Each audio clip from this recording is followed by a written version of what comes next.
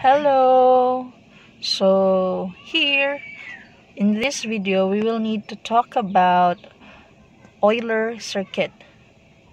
So as you can see in our graph, we have 5 dots and we have 6 lines or paths. So what is an Euler circuit?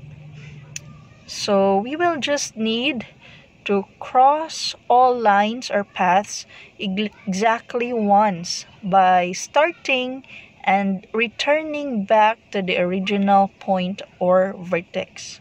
So for example, we start here.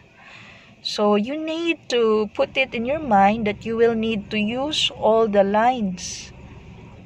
So for example, we cross in that line, in this line, down, then up.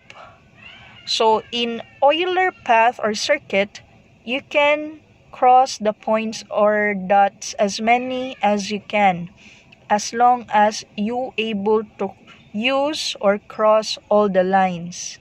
Okay, then going back.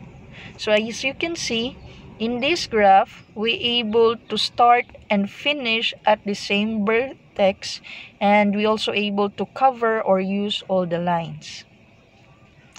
So to define, crossing all paths or lines exactly once by starting and stopping on the same vertex or point creates an Euler circuit.